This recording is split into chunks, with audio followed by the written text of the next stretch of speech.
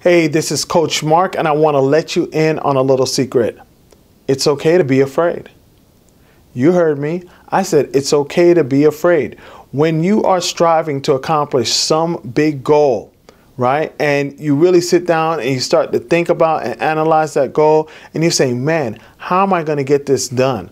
Or let's say you're along in the process and you come across a hurdle that you just think that there's no way for you to get over that hurdle, and you just don't even know what to do. It's okay.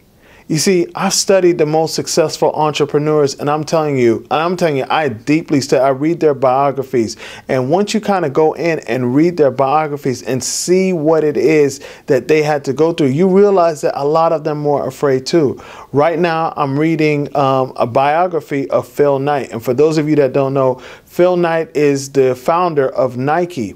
And let me tell you, the name of the book is called Shoe Dog. And I'm not here to promote his book, but it's an absolutely amazing book. I'm actually listening to it on audio. It's just released not that long ago. I think maybe a few weeks ago or so. The audio just came out last week, actually, and the book may have come out a few days ago or a few weeks ago or something like that. But it's an absolutely amazing story. You hear how this young guy at age, I want to say 22 or 24, started this company with virtually nothing. With absolutely nothing, and all the trials and tribulations that he went through. I'm probably about halfway done with the book, right? So the book is, I want to say that he starts his journey maybe about 1962, right? And for the first however many years, it wasn't even Nike. They were forced to start Nike. It was actually, he was selling shoes. He was selling somebody else's shoes. He was selling Tigers, some shoes from a Japanese company called Tigers.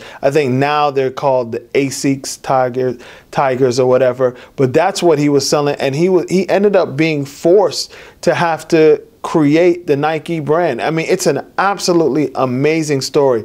But I'm going to tell you this, man, along the way, this guy, he was terrified so many times. He was so terrified because I can't even tell you like how many times they thought they were going to have to shut the business down. They thought they were going to go bankrupt. I mean, it is an amazing story. And what I realized is that, you know what? The entrepreneurs that we look at now that are billionaires, that are super successful, all of them were terrified along the way. All of them had points in which it seemed like they were going to have to shut their business down, that they couldn't go any further. But guess what? They figured out a way. Even though they were afraid, none of the ones that I'm reading about decided that, you know what, this is just too much for me. Let me pack up and go home. No.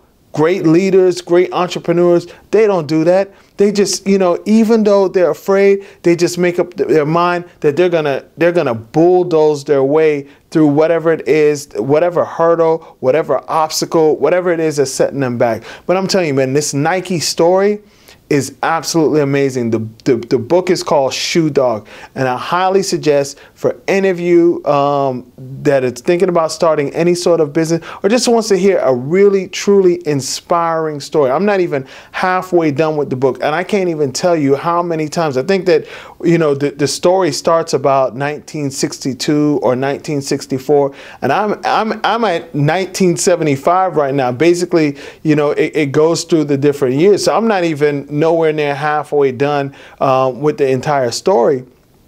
And I can't tell you how many times this guy was like, he would come home to his wife, and even before he was married, would come home and sit and be like, you know what, it's about to be over.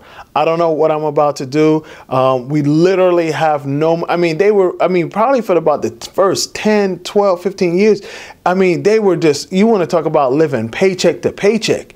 They were living invoice to invoice to invoice. They were floating money. I mean, it really, really, really seemed like there was no way that they were going to make it. Right? I mean, like, there were times where he was just like, man, it's going to be over after this weekend, and I got to try to figure out what I'm going to do. Like, you know, I got this family, I got this young family to feed, and I have absolutely no idea what I'm going to do now because the business is going to get shut down. And some sort of way, he was able to just keep fighting and keep it going. And guess what? Right now, Nike's worth $100 billion. Their market capitalization is 100 million. No. 100 billion with a B, $billion, right? And this guy started this company with literally no money. When he started the company, he was living at home with his parents. He was living at home with his parents. He sold his car. He had an MG. He had just graduated from college. I think he had did some time in the military. And before he went out and got a job, he wanted to go ahead and just do some traveling around the world. He went to Hawaii first and was selling encyclopedias. And he went with a buddy of his, and the buddy said, you know what?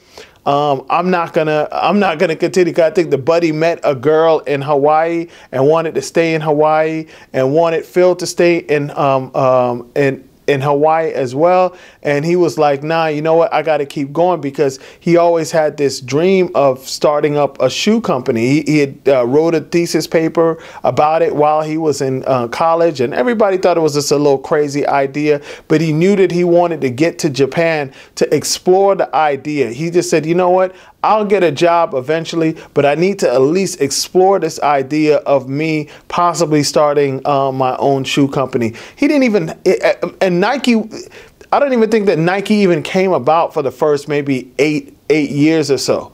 He was actually selling somebody else's shoe. It was called the Tiger. He was selling Tigers for years before he developed Nike. And it wasn't even his initial plan to even develop Nike. He was forced to develop Nike because the other company who he was distributing their shoes for was about to cut him out. I mean, it's just an absolutely amazing story. And when you just hear and you understand why these guys got to where they got to, but I'm telling you, he started the company out with literally no money. He was living at home with his parents. You know, he just got enough money to take this trip. He had gotten a little money from his dad, and he sold all his belongings and all the money that he saved up over the previous few summers from working, and he took this trip. He got over to Japan, ended up making a deal with the company, you know, and literally didn't have an office, didn't have anything, didn't even have $50 to pay for shipping for the company to send him some samples back to America. He had to call his dad and have his dad wire $50 down for the company to go ahead and to send him some of these samples. It's just an absolutely amazing story. And when you just hear it and you hear what these guys went through, you know, it's just mind-blowing to me. Same thing with Richard Branson. I read Richard Branson's book last year, and it's the same thing so many times. Like, these guys were like just that close away from having to shut everything down, and they just figured out a way how to keep it going. They figured out a way to keep it going. They figured out a way to keep it going. And now, like, Richard Branson's worth what, like $4 or $5 billion? Phil Knight is worth $25 billion. I'm telling you, Phil Knight, for the first maybe about 10 years, he was literally living paycheck to paycheck to paycheck to paycheck, you know, running this company. And now the man is worth $25 billion. You know, when you hear these stories, you know why you respect their hustle. You respect their grind. You respect everything that they've done, you know, and there's so much that we can learn from it. So I highly, highly, highly suggest that you guys check out that book. Richard Branson's book, his biography. That's an also amazing book. But this Phil Knight book that I'm going through right now, Shoe Dog, it will blow your mind. And when you realize what these guys went through, what he had to go through day in, day out, the amount of pressure, and you realize that he was scared, he was trembling the whole time. But guess what? He made up his mind that he was going to stick it out.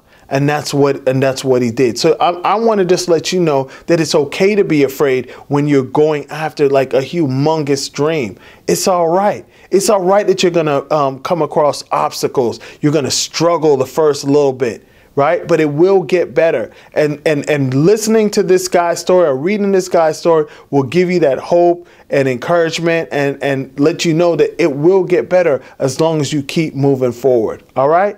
Check it out. It's called Shoe Dog. It's the story of Phil Knight, the founder of Nike. The guy's worth $25 billion. Started off with absolutely nothing. The company's worth $100 billion. All right. Thank you much. And until next week.